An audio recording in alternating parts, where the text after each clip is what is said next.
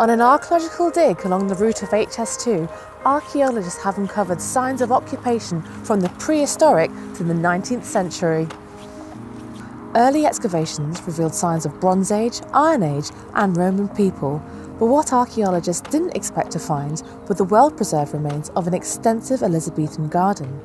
With comparisons to Kenilworth Castle and even Hampton Court Palace, our team of archaeologists led by Wessex Archaeology have revealed ornamental Elizabethan gardens of national significance. So join me as we explore these tremendous gardens and the aristocratic families who walked in them as we uncover the history of Coleshill's past.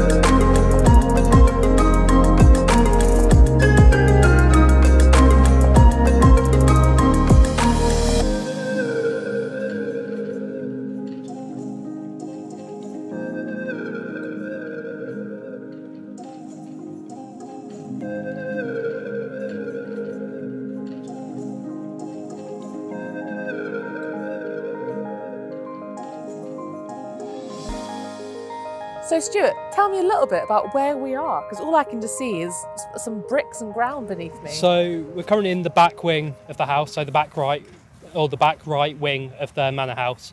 So this is the latest phase of the house that we know about. It's made of red brick, which is probably from the kind of late 1600s, maybe 1700s. And it's the final phase when the Digby's are expanding the house before it finally kind of goes into ruins and they just have tenants in the house. Are we seeing any examples in the features that you're uncovering of how the Digby family are expanding the property? So we're seeing quite a lot of different examples of how they're expanding the property. So in this instance, we're getting kind of red brick and this is how they're building this area out. But in other areas, we're seeing that they're reusing stone, and that can be kind of grey sandstone, red stone, and that's from the earlier phases of the house. But we believe now that the majority of the house was a timber framed house, and much of that is actually gone now, and we're only left with these red brick structures at the back of the house, which are the two wings. And do we know what this room might have been used for? So we suspect this room would have been part of the chambers of kind of the actual owners of the house.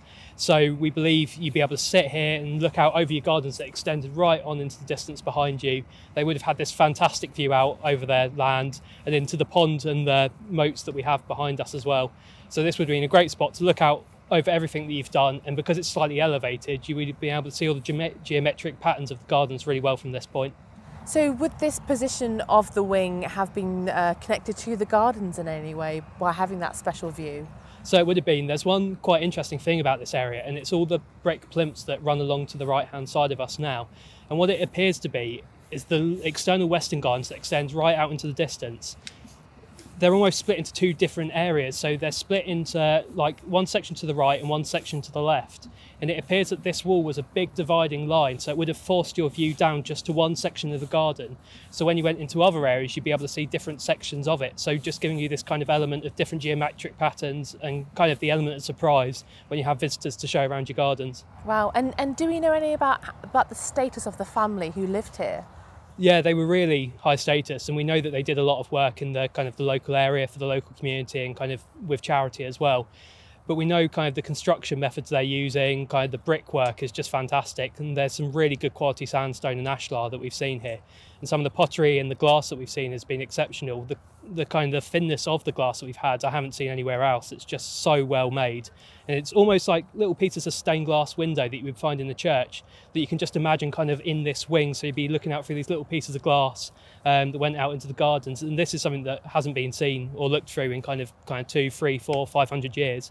So are we looking at an Elizabethan manor house in this area then? So Elizabethan's quite difficult. So we know the house is here in the Elizabethan period, but we suspect at the moment there's phases that are Elizabethan, but the majority of it might be slightly later. So we might be looking at the Jacobean periods or even towards the Reformation and those periods. So it looks like it's a consistent development over time. So they're starting with a smaller building, adding wings on over time as their wealth increases and their status gets higher. And I can see there's perhaps what looks like tiles or brick in front of us. Is this the floor surface? So it's quite interesting. So the ones that we're looking out kind of at us now, that these are actually the footpath leading to the back door of the house. So you would have walked out from the kind of the back gardens along this footpath to the back door that's here. And what's quite interesting is we actually have a sketch of this back door that's been kindly sent to us. And that image just shows the back door really well, and kind of this whole wall structure around here, and then vines growing up the walls, creating like this really nice kind of image of what the house would have looked like, and quite a pleasant garden that you would have had. And you would have been able to access it from this path that's right in front of us now. Amy, so I can see that we're standing in what is now called the Great Hall. Can you tell me a little bit about the archaeology that I can see in front of me? Absolutely, yeah. So Great Hall, generally, we've got a size of maybe about 8 metres by 12 metres long.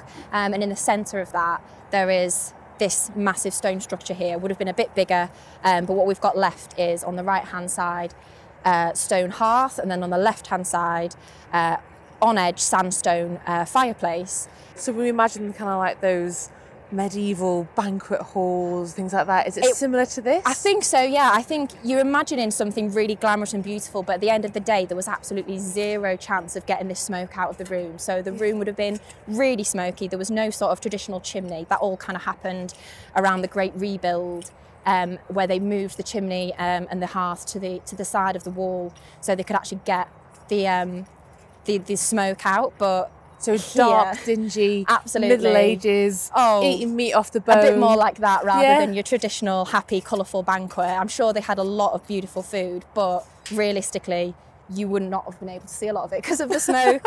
Yeah, and this is where the Lord and Lady would have held court? Absolutely, held so power? We're thinking more towards the northern end, they would be sat, and then at the southern end, that's where your sort of audience would be, where they would hold court, and then further back there was a sort of screen area, and that's where the peasants would be standing as well.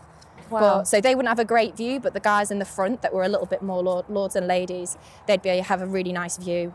Again, when the fire's perhaps not lit, they'd be able to see the Lord and Lady.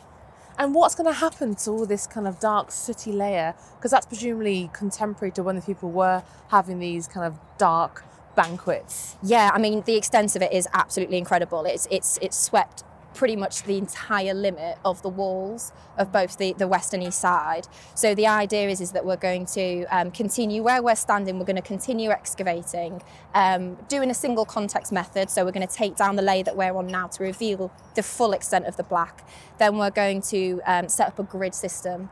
And then within each grid, we're going to be taking bulk samples, and hopefully from that, we'll be able to find out if there is anything else in there that can tell us a bit more about the date of this. What could it be? Would it be like what they're eating, what they're drinking? Yeah, absolutely. Things that they're eating, anything that they might have dropped at the time, like all that kind of thing within a sort of microscopic scale. And also what we're seeing when we're actually troweling, it's absolutely beautiful to trowel. It peels off, and when something sort of stands out that dramatically, a bit of iron, a bit of pot, you can pick that out straight away. So that kind of thing we're finding by eye, but anything we can't see, hopefully they'll be able to tell us post-excavation. And just to kind of sum up, what is it like digging on a site like this?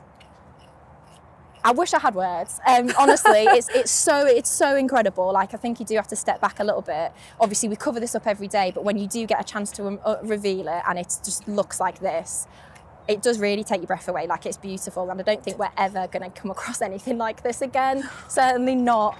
Certainly not in my kind of career. I can't imagine that I'm going to be able to work on a site like this with a team like this. It's been awesome. It's been really, really good fun, and we've just learned so much from the area and from each other. It's been good.